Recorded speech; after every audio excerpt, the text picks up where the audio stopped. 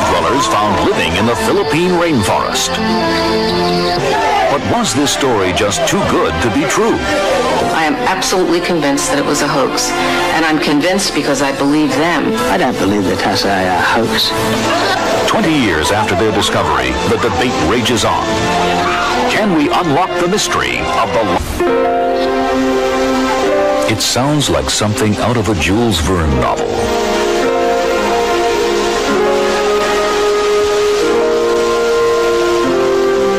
That somewhere, in a remote corner of the world, a lost tribe, untouched by time, still lives in the last tiny corner of Eden left on Earth.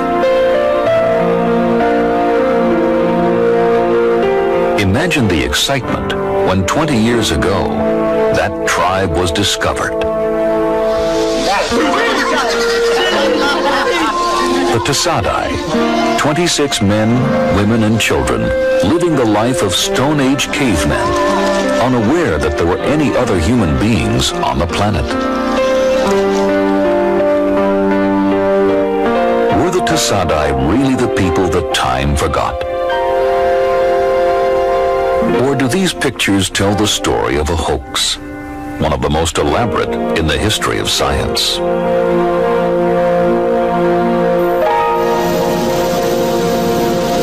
The strange story of the Tasadai begins here in the Philippines, in the rainforest of the island of Mindanao. In the early 1970s, loggers were cutting down the rainforest at an ever-increasing pace. There were rumors of a strange group of forest dwellers living right in the loggers' path. And President Ferdinand Marcos's special assistant for national minorities, Manda Elizalde, had gone to investigate. Elizalde, one of the wealthiest young men in the Philippines, met the group first in June 1971. By 1972, through his private aid organization, Panamin, he was inviting the world in to see what he had found.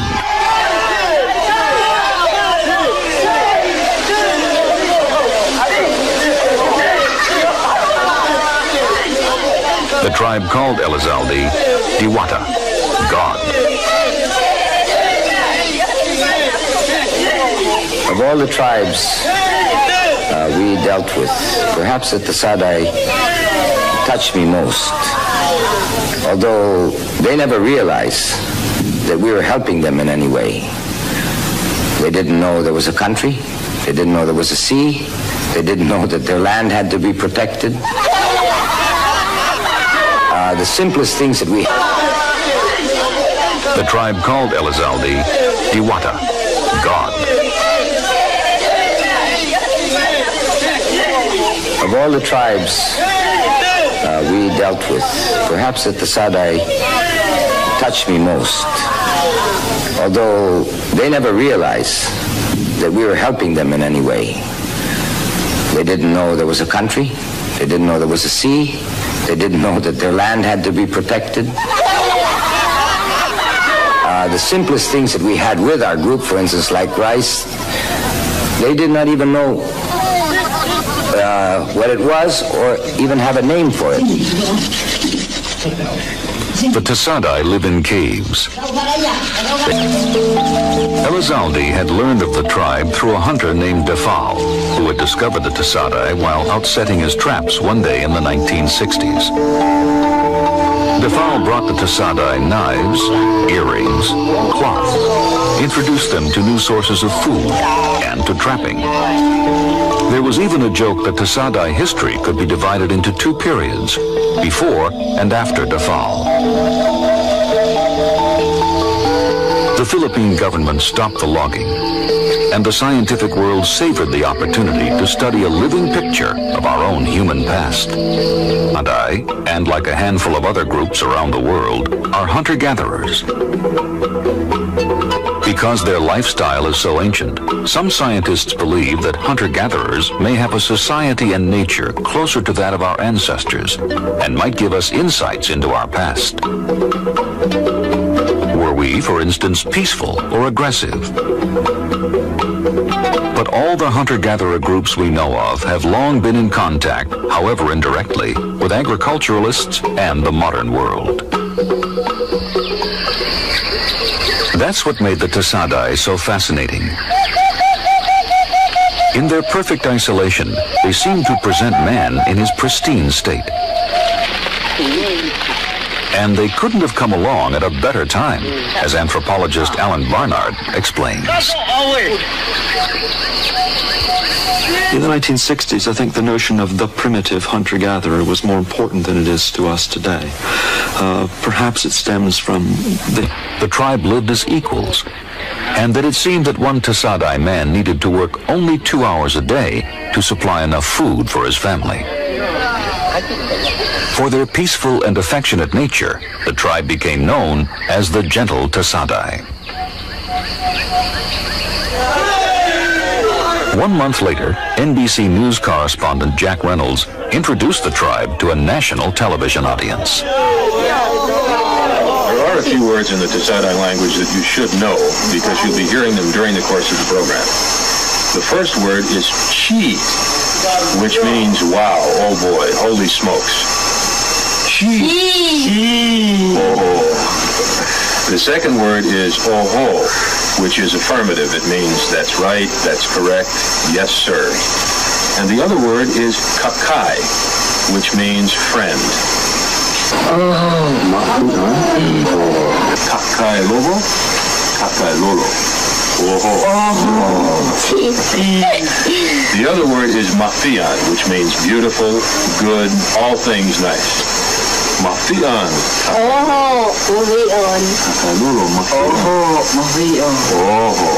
She. The image of the Tasadai was firmly fixed.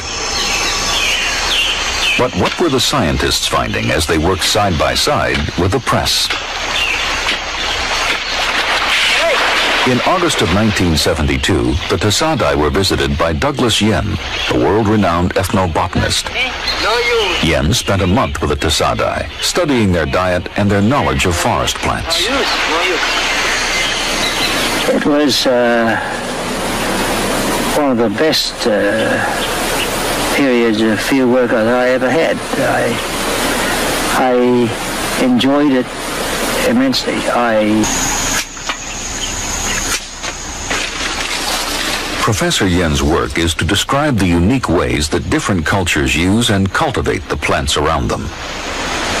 When all plant uses, medicine, food, and products from rope to soap are taken into account, a distinct portrait of a culture emerges. Do they use it for anything? Here, Yen demonstrates his method. This is for medicine. Because people take their plants with them when they migrate, the skilled ethnobotanist can connect even far-flung communities through a study of plant use and diet.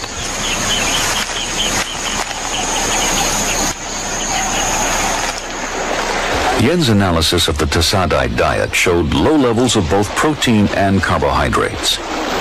Before Defal taught improved hunting skills, it was a distinct possibility that food gathering was not the easy game depicted in the news reports. Life in the Garden of Eden may have been tough.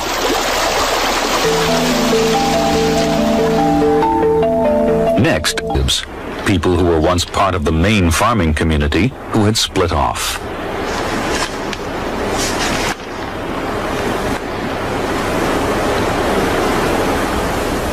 In December 1972, Yen was joined at the caves by Carol Maloney, one of 3 linguists to study the Tasadai.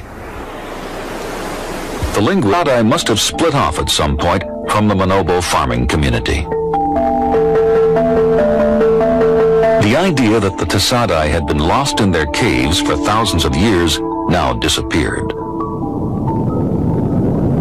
Could their language suggest just how long ago they did become isolated? Some Tasadai words were unique, and there was a lack of terms for many of the everyday objects of Manobo life. The Tasadai accent, the tune of their speech, as the Manobo put it, was unusual. Maloney compared each Tasadai word with its Manobo equivalent, examining the pronunciation changes. these sound shifts can reveal a great deal about history. English has two words, chief and chef, which have been borrowed from the same French word.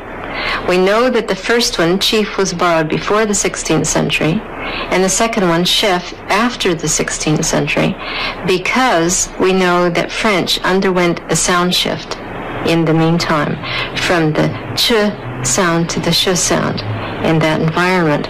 Now, using that kind of knowledge, historical linguistics can show us when Tasadai split off from their Manobo neighbors and formed a language of their own. This initial linguistic analysis moved the Tasadai out of the Stone Age and into the Middle Ages. No more than 800 years ago, around the time Marco Polo set sail for the East, the Tasadai split off from the farming Manobos. Since that time, they had so little contact, they developed their own culture and way of speaking. The Tasadai weren't originally cavemen at all, it seemed, but they had become them. Further details might come from the anthropologists. But the late Robert Fox, the anthropologist who organized the research, was only able to meet the Tasadai 3 times, and never at the caves.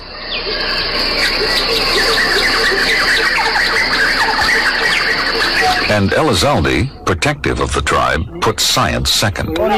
He placed limits on access to the Tasadai, and even tried to forbid certain questions that he thought touched on sensitive issues. Some scientists felt they were in danger. In June 1972, 2 anthropologists, who some say were troubled by what they were finding, were evacuated following gunshots into the camp by an unseen attacker who did not return.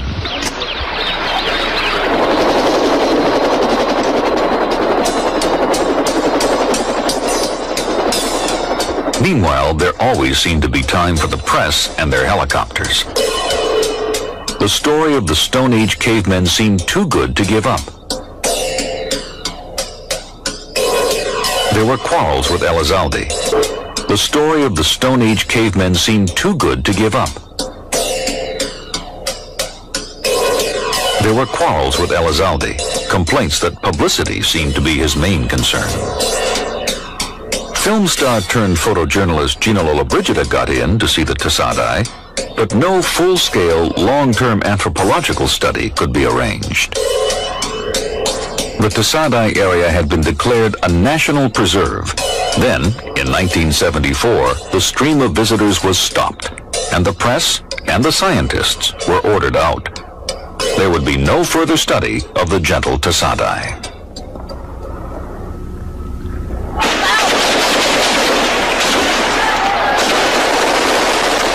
12 years later, in 1986, the Marcos regime collapsed. In the chaos that followed, a Swiss journalist, following a tip, slipped down to see the Tasadai.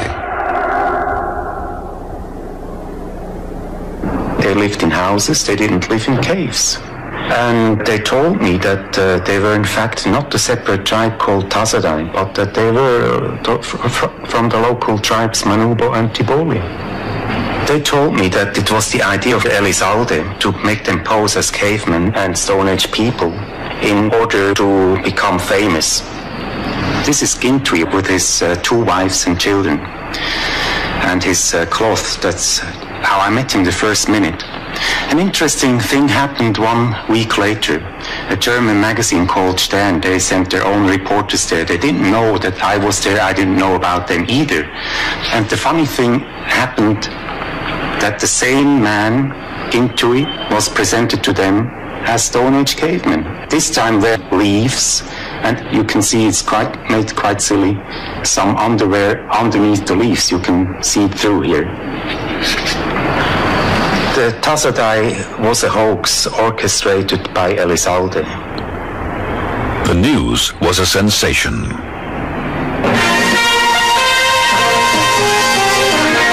On the ABC, 2020. Tonight, Stone Age cavemen discovered in a Philippine forest in the early 70s. They shocked the world and changed history books. They were primitive. Philippine forest in the early 70s. They shocked the world and changed history books. They were primitive, peaceful, and phony. If this was a hoax, that's a heck of a story. The truth that could change history back. The truth behind the tribe that never was. ABC's producer for the Tasadai story was Judith Moses. We asked them how they knew when to go to the caves, and they said they were always warned. Somebody from Manda Elizalde's group or from somebody who worked for Panamin in the area would come around and warn them. The Tasadai told us that in exchange for posing naked and playing the Stone Age caveman routine that they would be rewarded. We asked them with what? What were you promised? They said that they were promised food, which is very important to them. They said they were promised clothing, and much to our astonishment, they were promised their own helicopter.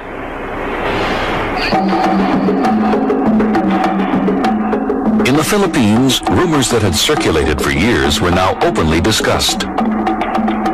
The Tasadai hoax, it was charged, was part of a Marcos and Elizalde plot to strip tribal people of their lands.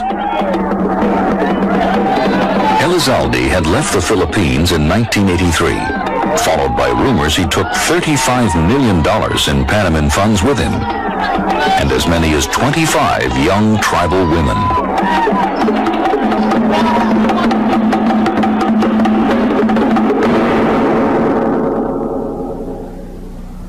Absolute lies.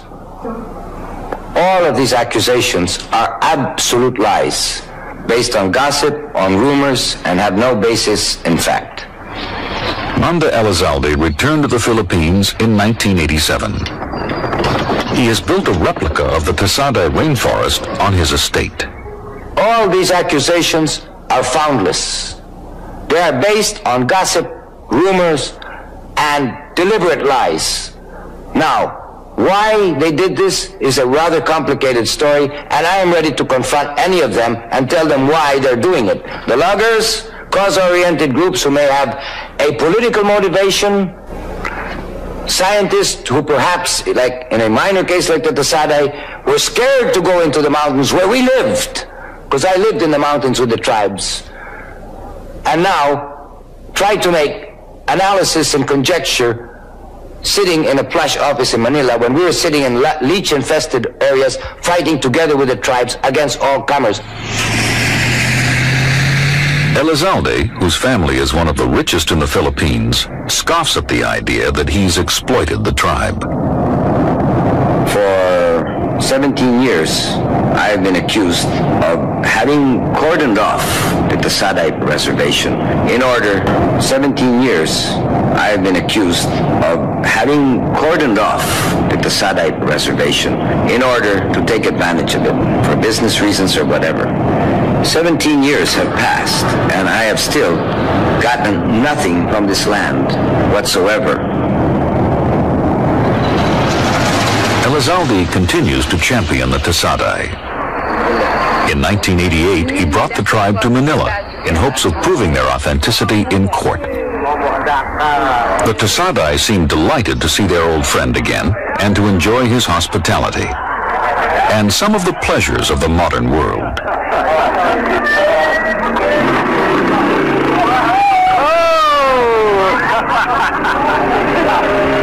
Certainly, the tribe had been exposed to much that was new since 1972, and they had changed. But were they a hoax? There were 14 scientists who had seen the group in the early 70s, and none of them had ever said the Tasadai were a fraud. In the light of new evidence, would they change their minds?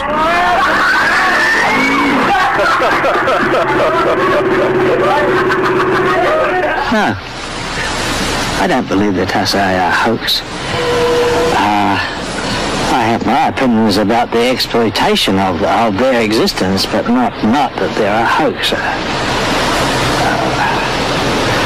There's nothing that anyone said that would make me believe that it's a hoax. I was quite skeptical about the Tasadai before I went there. that they might be Stone Age holdovers. Oh, come on. I thought that there were only 27 of them and that they lived in a forest only a 3-hour walk from farms and fields. And furthermore, the association with Elizalde, that Elizalde was, promoting the story or releasing the story, made me quite suspicious. But after having gone there and having learned about their language and the corroboration with other kinds of evidence about them, made it clear to me that these are authentic, real, primitive people. But others in the field are not so sure. In 1988, at the World Congress of Anthropology, the original Tisadai researchers were criticized as what others in the field are not so sure. In 1988, at the World Congress of Anthropology, the original Tisadai researchers were criticized as romantics, in love with the idea of the noble savage. The Tisadai were produced. Elizalde predefined it for the scientists that came in, as well as for people that are less sophisticated, so that observers, both scholarly and journalistic, went in with an idée fixe as to what it was they're going to see, and they tended to see it. Imagine people living within a 3-hour walk of agricultural villages that have been there for a long time and being totally unaware of them. Look at the pictures of the tools. You're anthropologists. Those are not stone tools like any people have ever made. And I think these are the only tip of the iceberg of the implausibilities. But I want to... Gerald Berriman, an expert on ethics and anthropology, has launched an exhaustive attack on the early Tisadai accounts, both scientific and journalistic. The initial reports of the Tisadai are, to me, as an anthropologist, implausible, and beyond that, they're preposterous in their implausibility. It was said that these people not only lived in caves, but they had left no remains whatsoever in those caves of the food they ate or the tools they had. Archaeologists know that this is an impossibility. As to the nature of their culture, it was said they had no hunting technology of any kind, no fishing technology of any kind. They had to catch the fish by hand. The largest thing they had ever eaten that was a living, moving being was a frog.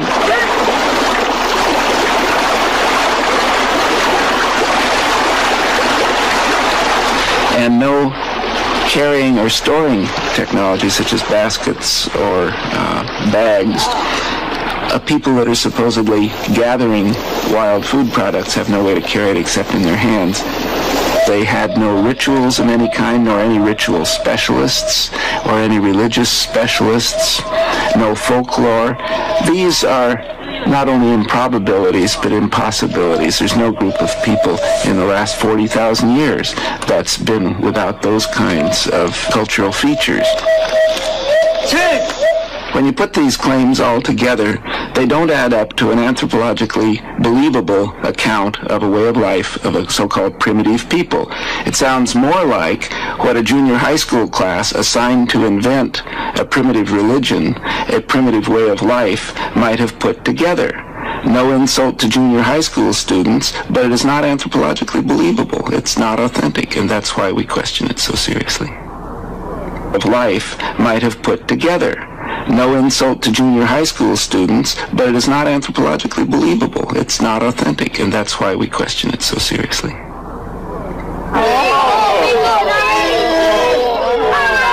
Berriman believes that the Tisadai were the invention of Manda Elizalde, either for political and economic gain, or perhaps just for glory. The people in the leaf skirts were farmers who never lived in the caves. There was an intentional deception. There were people, I believe, who manipulated individuals or a group of individuals in the Philippines who were essentially farmers and subsistence farmers, and got them to go into the forest to some caves, dressed in leaves, and play the role of cave people. Dr. Zeus Salazar of the University of the Philippines was the first to question the authenticity of the Tasadai almost as soon as they appeared in the early 1970s. On that genealogical At the 1988 meeting, Dr. Salazar cited dozens of inconsistencies in the early data. all of this can be checked by going to the area. But how? Yeah, at the very outset, I suspected that there was something fishy with the story of the Tasadai. For one, I have reasons to believe that their tools are not real tools for the Paleolithic age.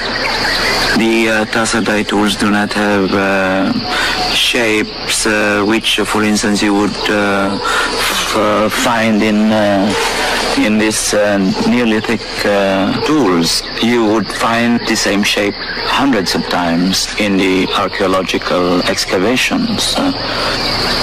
Specific forms for specific purposes, whereas the Tasadai tools would be of almost any shape. They just pick them up from the riverbed and tie them up, hafted them, and you had the tool. The hafting itself is quite strange, quite haphazard and rather loose, so that if you shook them with much vigor, the stones would fall off. My suspicion is that they probably saw a lot of Hollywood movies before they set up these hoax. Not all the experts agree. At the University of Kent in England, archaeologist Ian Glover.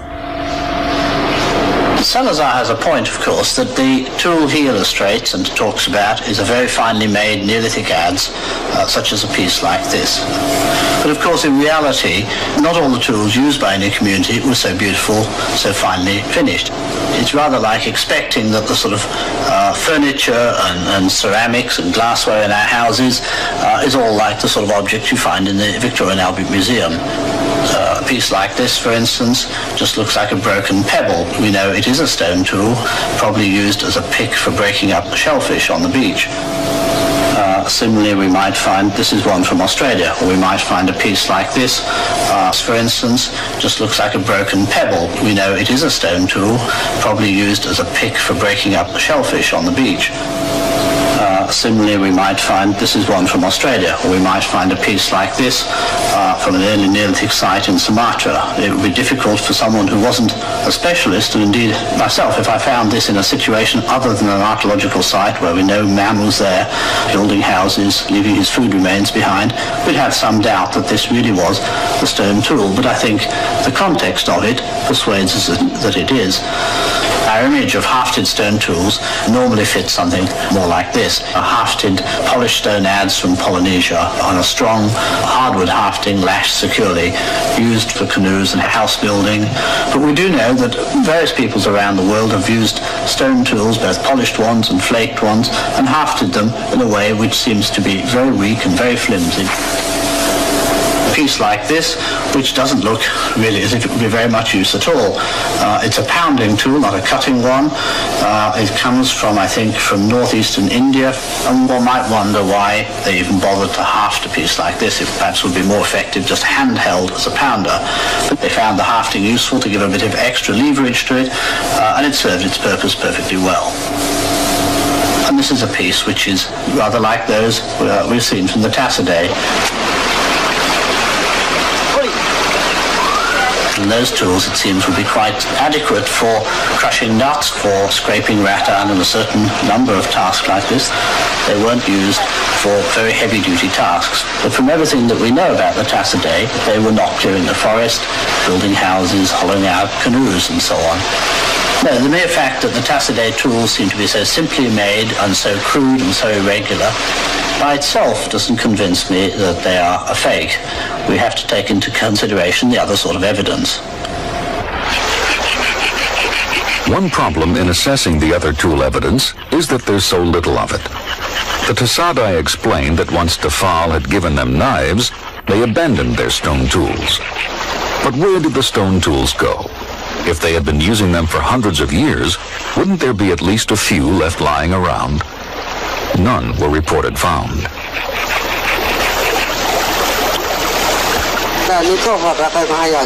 But what about the language? The linguistic studies had led to the conclusion that the Tasadai had been isolated for as much as 800 years. Unlike their neighbors, the Tasadai lacked foreign words in their language that would have indicated more recent contact with other cultures. Or did they? They possess the word Diwat. Or did they? They possess the word Diwata, which is a Sanskrit term for God, divinity. This word could not have entered the Philippines earlier than the 14th century. I did, in my publication of the 70s, point out that Tasadai have the term Dewata, which means deity or honorific. They use it in only one context, and that is to refer to Manda Elizalde. They don't use it in the context you would expect to use the term deity. That leads me to believe that it may be a recent loanword, and in fact they say that they learned that term from Dafal to refer to Elizalde. Out of Maloney's 800 Tasadai words, Diwata was the only Sanskrit term. 6 were Chinese-based, and none were from English or Spanish. By comparison, Taboli and Manobo are inundated with traces of foreign words. Could the farmers playing dress-up have fooled Maloney by just avoiding foreign terms? That might have been difficult. Borrowed foreign words gradually get buried in a language, and they can be difficult to identify. How many English speakers do you suppose know that we find the term the sound je, in English only in French borrowed words, azure, garage in English? That every time there is a je sound, it's a marker that we have a French borrowed word. Very few English speakers know that. Now imagine that you would have the skills to, first of all, exclude them from your speech, and second of all, to never lapse in excluding them. It's simply very implausible. But since Maloney did her study, the field of linguistics has refined the statistical method used to date separation. The new, more conservative method suggests the Tasadai separated from their Manobo neighbors as recently as 150 years ago.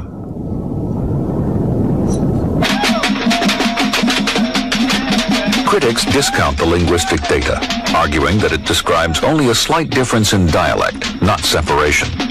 They say the Tasadai actors were drawn from these people, the Taboli. Certainly the Taboli appear quite different. Their elaborate ceremonies and dress are a long way from life in the caves.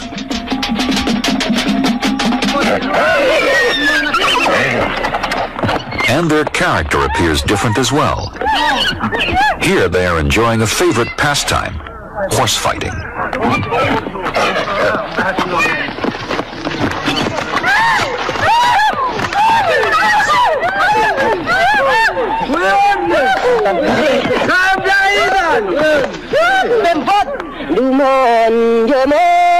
But the biggest difference is that the Tabolis and Manobos are farmers.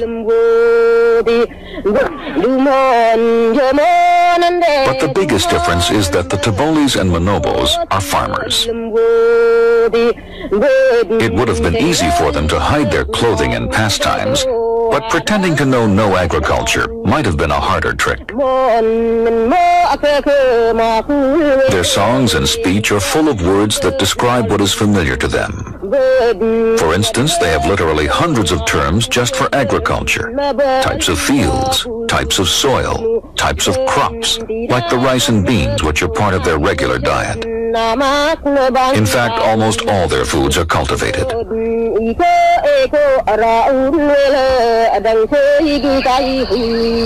Here is the Tasadai diet as reported to Doug Yen. No mention of cultivated foods at all.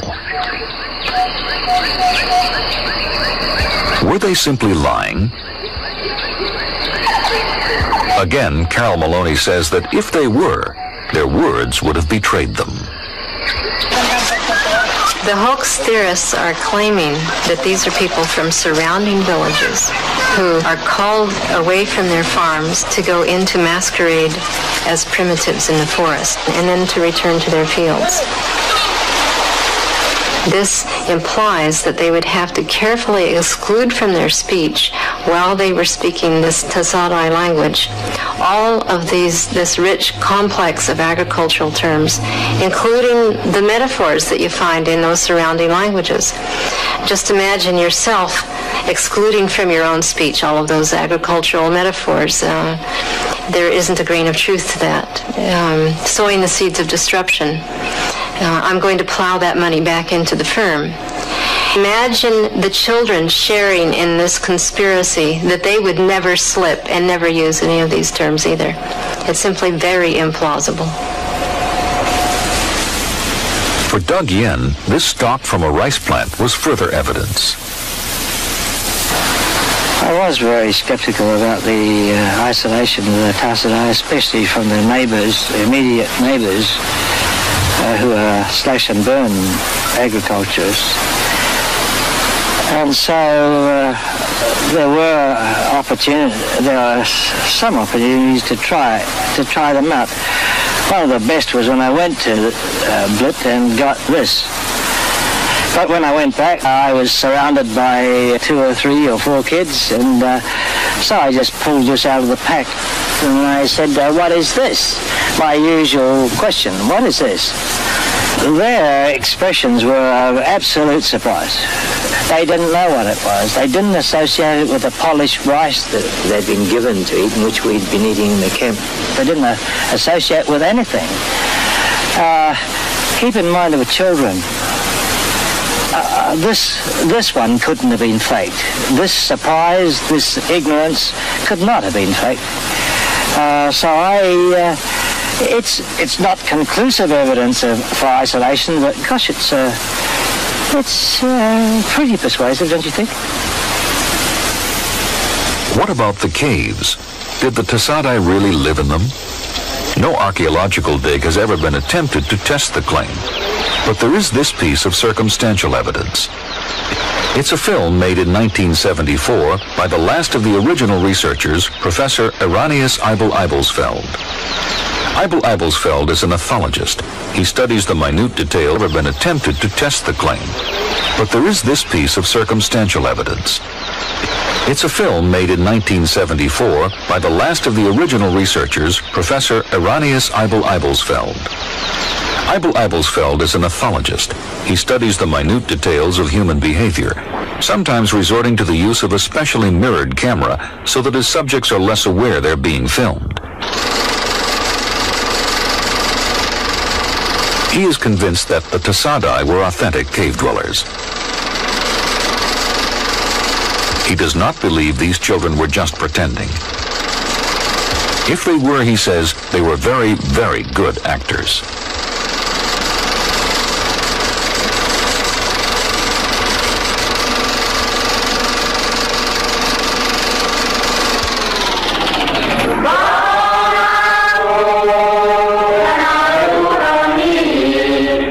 Today, access to the Tasadai is still limited to those with government approval.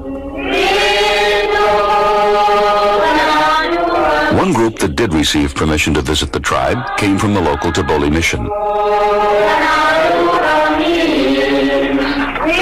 The fathers at the mission have been following the Tasadai story for over 20 years, and they've had their doubts, as Father Sean McDonough explains. It would be true to say that we at the Santa Cruz mission thought that the Tasadai was a hoax, mainly because of its association with Manda Elizalde. Recently, the Tasadai invited us to go in to see how they lived in caves, and our people now believe what they say about themselves, that they are Tasadai, that they speak a different language, that they have a different way of life. And so we have changed our opinion, yes, in recent times. The Boli people would say in general that the Tasadai are a separate people whom they did not know in the past, that they speak a separate language, that they don't understand that separate language, and therefore they would say, for them, they are not a group of Tiboli people masquerading as Tassadai. That's basically what most of the Tibolis that I know have said in the last 18 months since they've begun to meet them. But if the Tibolis lived so close to the Tassadai caves, how could they have not known about their neighbors? The rainforest could have prevented contact.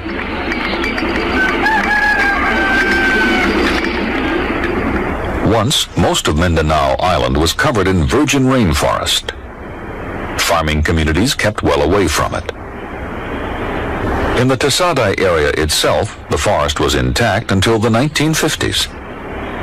Then came a huge influx of loggers and immigrants, which pushed the forest back away from the coast. Logging and new settlement continued over the course of the next 10 years, bringing the outside world closer to the caves. If the Tassadai were isolated, the new settlements made their discovery inevitable. Today, the forest is almost gone, and access to the Tassadai area is easier than it has ever been. Still, the Tassadai story remains a perplexing one. Since Oswald Eaton, the Swiss journalist, the Tassadai area is easier than it has ever been. Still, the Tassadai story remains a perplexing one. Since Oswald Eaton, the Swiss journalist, first declared the Tassadai a hoax, the tribe has made a series of conflicting statements on television. They told NBC they were real. This is the first time many of the tribe have been inside a house. One said, "What kind of cave is this?"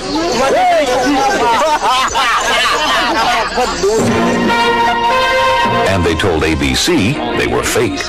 News Magazine, 2020. I am absolutely convinced that it was a hoax, and I'm convinced because I believe them. They've told Philippine television they were real. The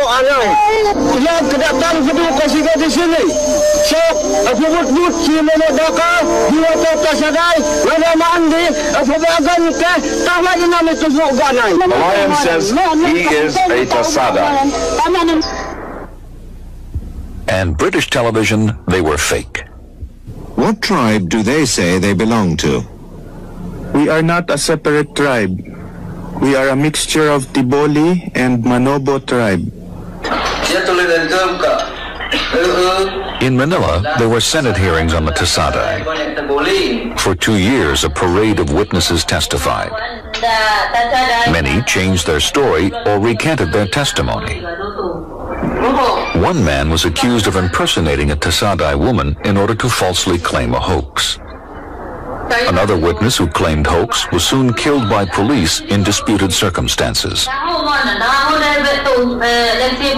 The hearings concluded the Tassadai were authentic, but the judgment seemed to settle nothing.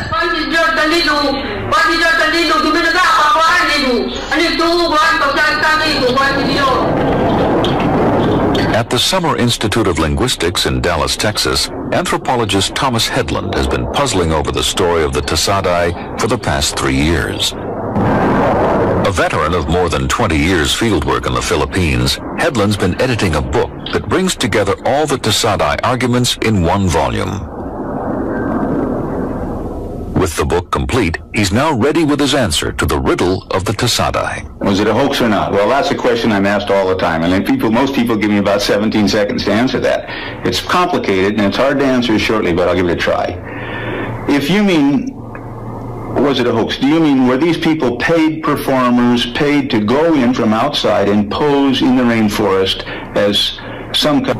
Was it a hoax? Do you mean were these people paid performers, paid to go in from outside and pose in the rainforest as some kind of primitive Stone Age people? Then I'd say in that sense it wasn't a hoax. Now, if you're asking me, were there exaggerations, were there untrue stories told about the Tassadai, then in that sense it was a hoax. There were certainly gross exaggerations made about the Tassadai. And one thing that's important to remember is these exaggerations, these false reports, perhaps made unwittingly by journalists, media people, and maybe even scientists that were excited about what they were finding, they exaggerated the stories. But you must remember there were also untrue, incorrect statements made in the 1980s, in my opinion, by people that were claiming that it was a hoax. Hedlund believes our understanding of the Tasadai has changed as our own ideas about hunter-gatherers have shifted. Well, throughout the first half of this century and into part of the second, the idea, certainly in the popular mind and even with anthropologists, was that hunter-gatherers lived a miserable existence, barely able to find their daily food, and it's a wonder they ever survived before they discovered agriculture. Then in 1968, there was a dramatic shift in anthropology looking at hunter-gatherer societies, hunter-gatherer peoples, human foragers. It was decided, based on some evidence, that these people actually lived a very affluent lifestyle, was the term they used. They had enough food. They were able to find plenty of wild foods without even having to work very many hours a week, and were relatively healthy people too. This idea became very popular at the end of the 60s. Then 2 years when this idea was at its height, this affluent forager idea, the Tasadai were discovered. Here was a group that fit the model perfectly. The Tasadai were described as extremely affluent people. National Geographic said that a man only had to work about 2 hours a day to supply food for his family. That they were in very good health. They were so peaceful and leisure they didn't even have any word for war. And so they described these people as more affluent than they were. I teach my students in my classes before they go to the field, my grad students, about the danger of self-fulfilling hypotheses. Don't go out and come back with the data you hope to come back with. Just let truth lead you wherever it will when you get to the field. Collect your data and bring it back and write it up. This wasn't done in this case.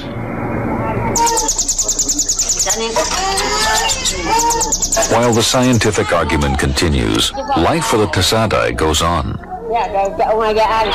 Some of the children of 1972 now have children of their own. And while they still don leaves for the occasional film crew that is granted access to their preserve, and while they still don leaves for the occasional film crew that is granted access to their preserve, they seem just as comfortable in Western dress. They have befriended their Manobo neighbors, and intermarriage has increased their number from 21 to 62. They are just beginning to learn agriculture from the Manobo, they say. A new beginning, they call it. And while the Tasadai past may be forever debated, it is possible to construct a kind of likely story that fits the scientific evidence. One plausible history of the Tasadai people. Okay, we know for a fact that they were originally a part of the Manobo farming community. There were lots of Manobo farmers all over Mindanao. For some reason, they broke off from the larger community. Maybe they were having a feud with their neighbors. Maybe they were fleeing from epidemic diseases.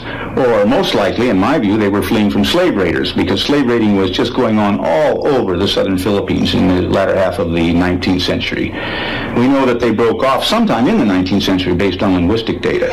In fact, there were people all over the Philippines that were hiding in the forest from slave raiders in those days. For some reason, this group stayed. For the Tasadai, perhaps, what began as techniques necessary to survive with only a poor diet and crudely made stone tools slowly became a new way of life.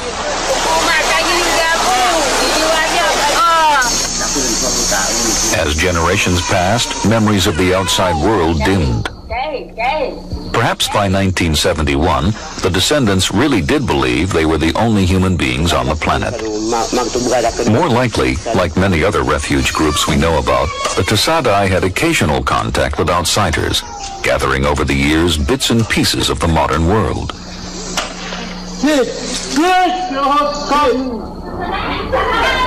Far from an idealized image of the remote past, the Tasadai may, in the end, present us with a darker picture of the tangled present.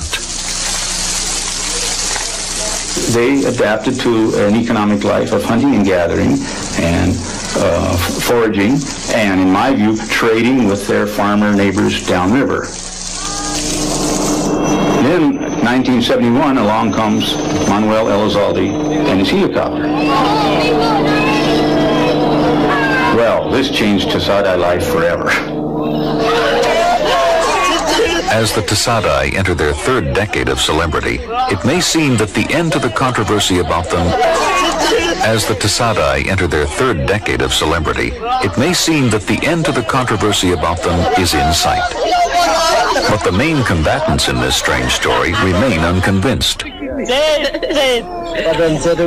The argument continues in the same impassioned tone it took on at the 1988 World Congress, when journalist John Nance, who had popularized the Tasadai in the 1970s, found himself face to face with his detractors. See what you expect. This is the ugliest, the most disgusting, the most disgraceful story that I've ever been involved in. The reason why it took off is I think it was a combination of second-rate science and fifth-rate reporting.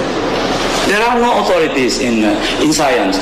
Even the greatest authorities are liable to be questioned about them. I mean, you keep saying those things and